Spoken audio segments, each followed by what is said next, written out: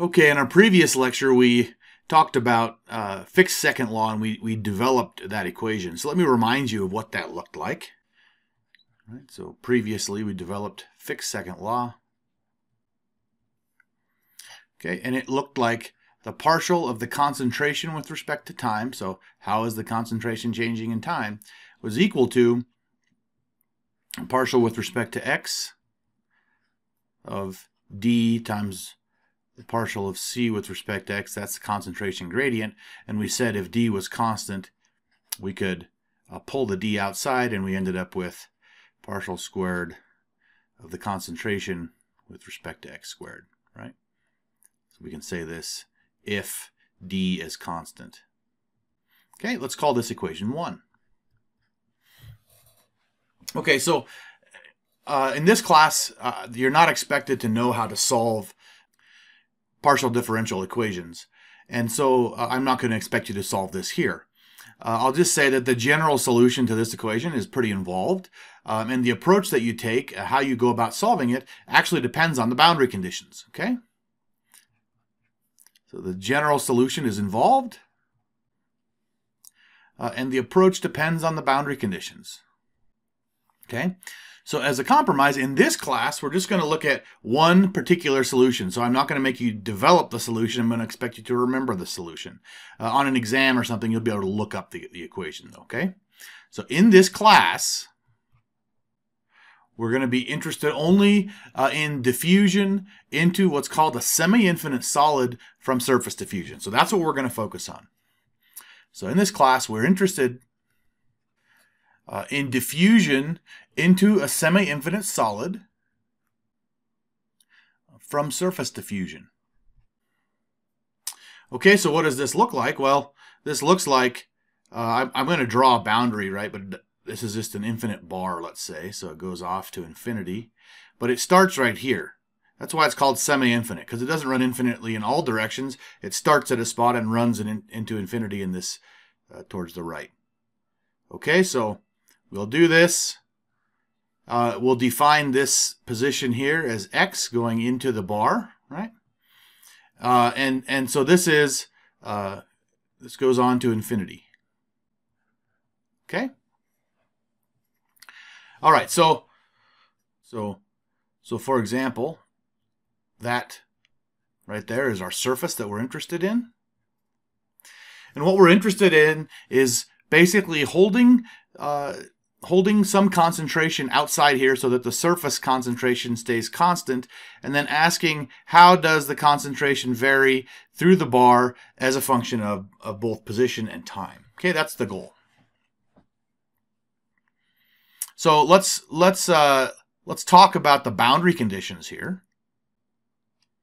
So let's think about what's really going to happen. So at the surface, if we're going to hold this constant, we're going to have, so let me just say, a constant surface concentration,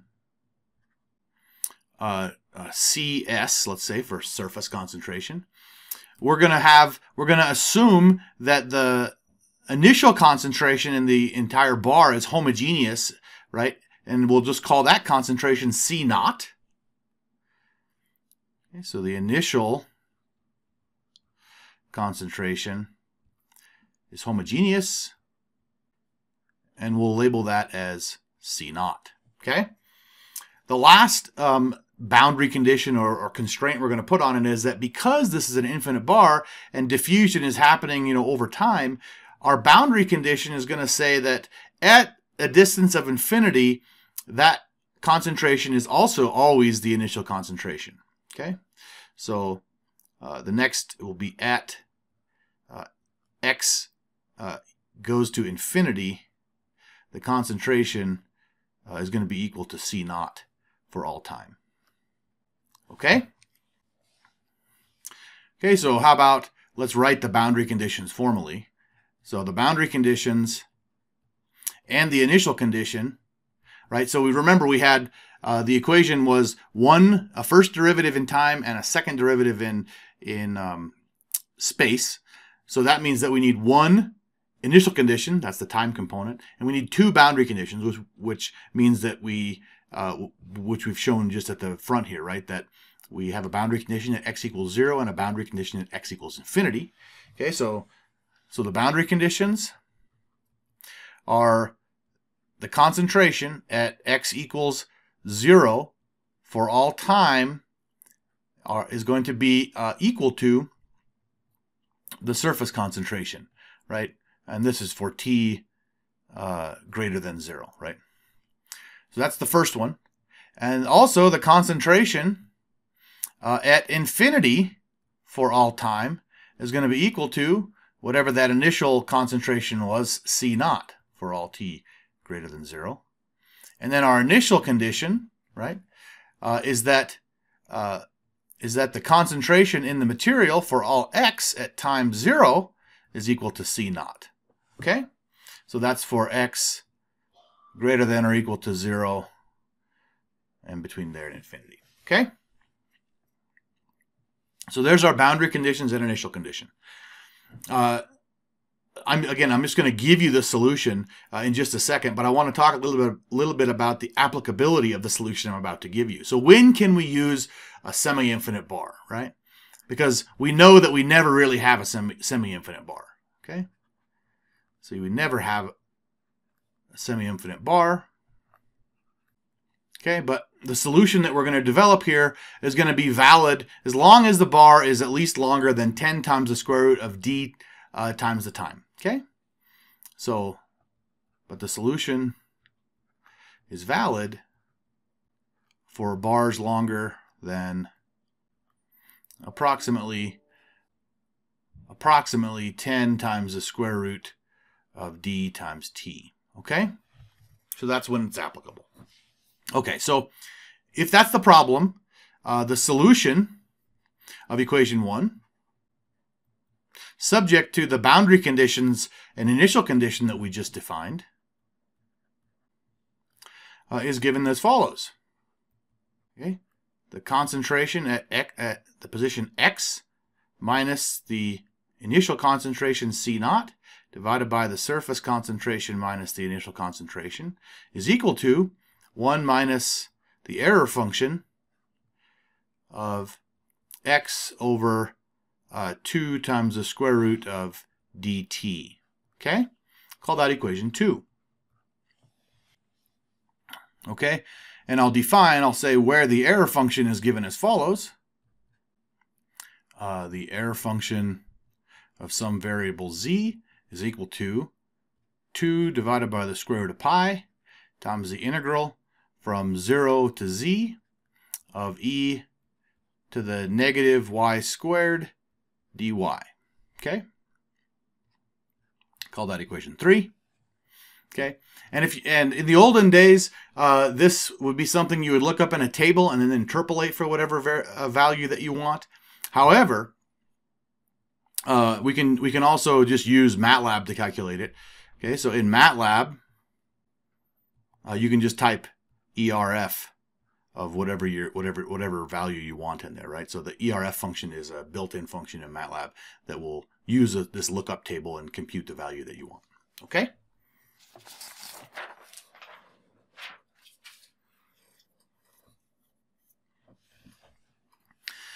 So you're probably feeling a little uncomfortable with what this looks like. So let me just graphically show you what the solution roughly looks like. Okay? So the solution given in equation 2 takes the following form. Okay, so let's draw a picture of what this looks like. So we'll have our y-axis, that'll be concentration. This will be our x-axis along the bar. So this will be C of x. Okay, and let's say that this value here, let's call that C naught, that's the initial concentration. Okay, and let's say up here, at this point, this is CS, this is the surface concentration. So initially, you'll have a curve.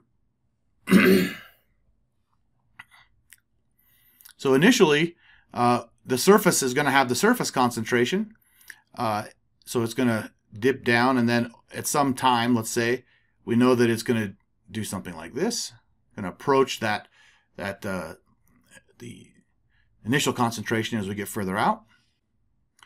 let's say that this happens at time at time t1. This is what the concentration profile looks like. Okay, at some other time, call it t2, when we've had more time to diffuse, then you'll have something that looks like this. Right, as we're diffusing more and more material into the bar, call that t2. And then finally, let's say at some time t3, something even more like this, right? Call this t3. And so this is, of course, this is for the case where t1 is less than t2, which is less than t3. Okay?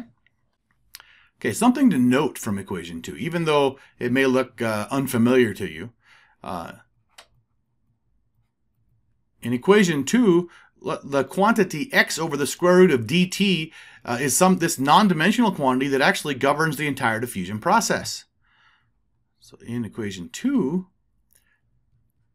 the quantity x over the square root of dt is a non-dimensional quantity that governs the entire diffusion process.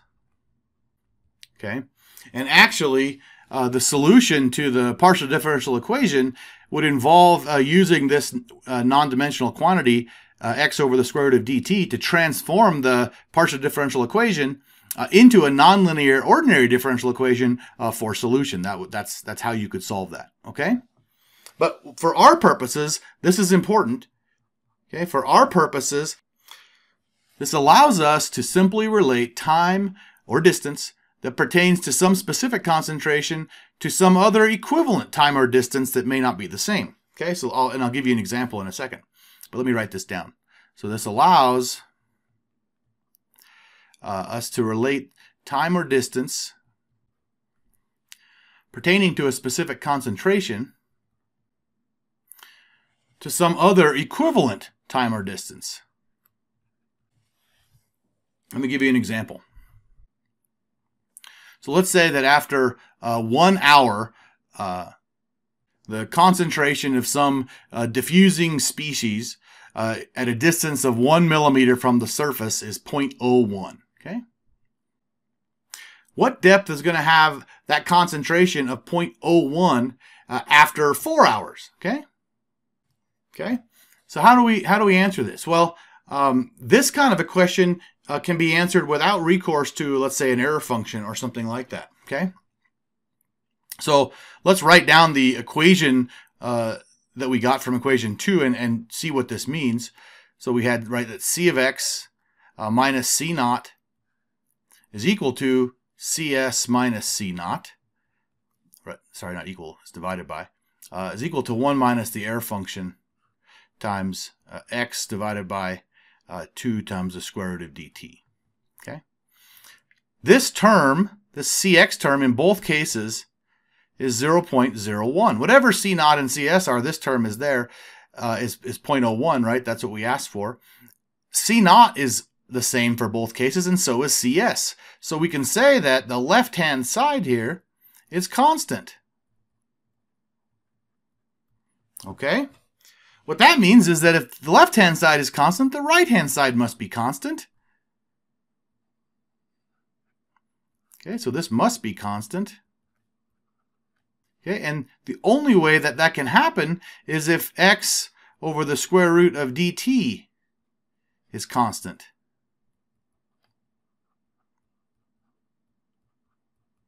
Okay? So how do we solve this then? Well, we can just set up a ratio now. We can say that x1 over the square root of d times t1, and you could actually use it if the d changed, that could be the case too, as long as if this is constant, then you can say x over square root of dt is constant. In this case, the diffusion constant isn't changing, so we'll just leave that as d. That's equal to x2 over the square root of dt2, right? So we know that x1 is 1 millimeter, and we want to figure out what x2 is. So we can just simply find this and say that x2 is going to be equal to x1 times the square root of t2 over t1, right? Which in our case will then be 1 millimeter. That's x1. and times the square root of 4 hours over 1 hour, which square root of 4 is just 2, and so our answer is just 2 millimeters. And we never had to solve for an error function or anything like that. We can just look at the nature of the problem and what's being asked, okay? So that's all you're really going to need to know. If you need to do something beyond that and you have to compute the error function, you can use MATLAB to do that, or you can do an interpolation from a table if you want, but I think using MATLAB is easier. And that's sort of the solution that we want to work with going forward in this class.